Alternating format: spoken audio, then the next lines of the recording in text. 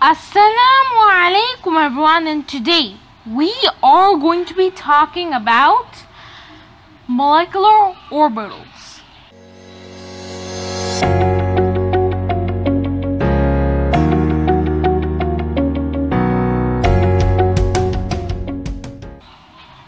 Now when we think of atoms, we think of little ball thingies with sticks for the electrons that make the bonds.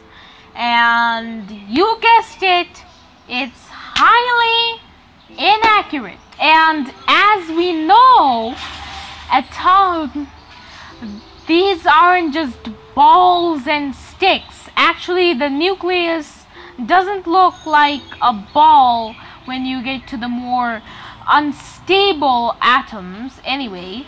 And we know about atomic orbitals, and we know that they aren't electrons themselves, they are actually possible electron locations. And I've covered a lot about electron configuration and atomic orbitals in this video. We also know that an atom can take one of its atomic orbitals and hybridize them into hybrid atomic orbitals. Now, I've talked about the changing structure of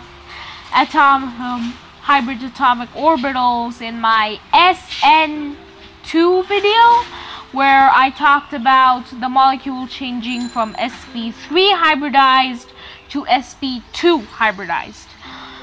Well, I didn't explain how this works, so here I am. Now, hybrid atomic orbitals are the orbitals that make a covalent bond. Let's start with a molecule of hydrogen. Here's a diagram for hydrogen. Now, to form the sigma bonds, these will overlap and make one molecule which both electrons will reside in.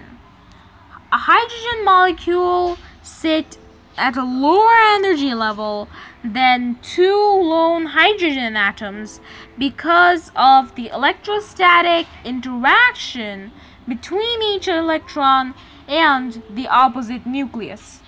This is why hydrogen spontaneously forms diatomic orbitals, but the number of orbitals must be conserved. So, when two atomic orbitals come together to form molecular orbitals, they will form one bonding orbital and one anti-bonding orbital.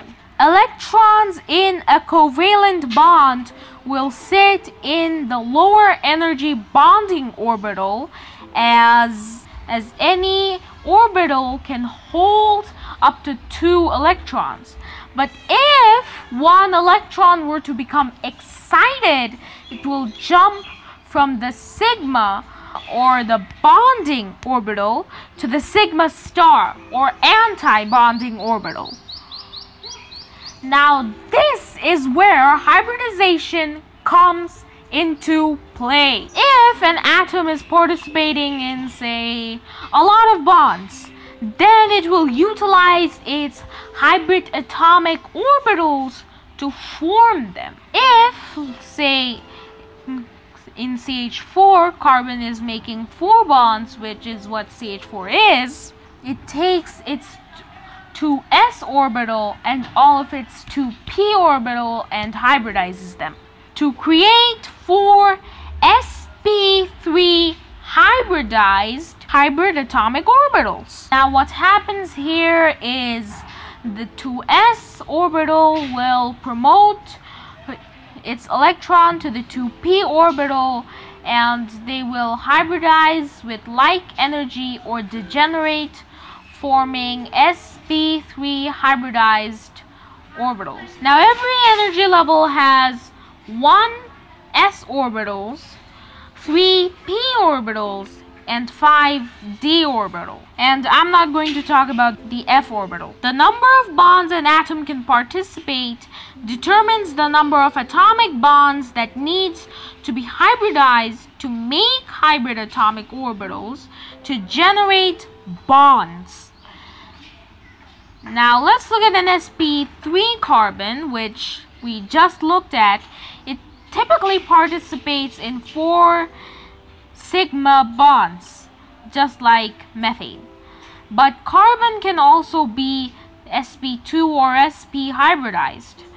Now the sp2 hybridized orbitals have 3 electron domains, which might happen if it has a bond to something. Let's look at C2H4.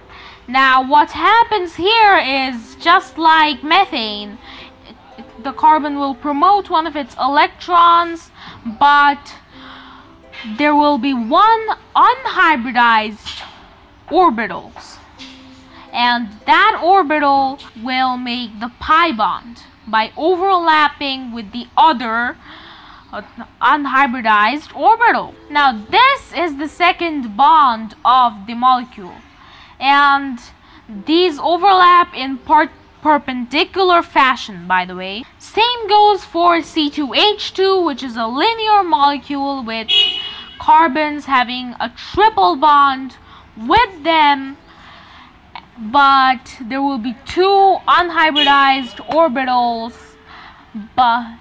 and they will make 2 pi bonds and 1 sigma bond, which gives 3 bonds, which is why it's a triple bond. Sometimes we have to generate orbital diagrams for a molecule.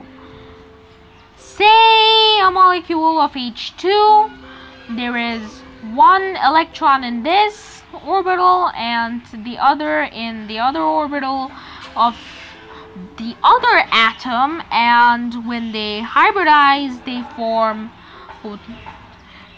they have 2 electrons in the bonding orbital. Now the bond order is the number of bonding electrons minus the number of anti-bonding electrons divided by 2. So the bond order of hydrogen is 2 minus 0 divided by 2, which is 1. That's why hydrogen has only 1 bond. Let's look at a more complicated one like oxygen.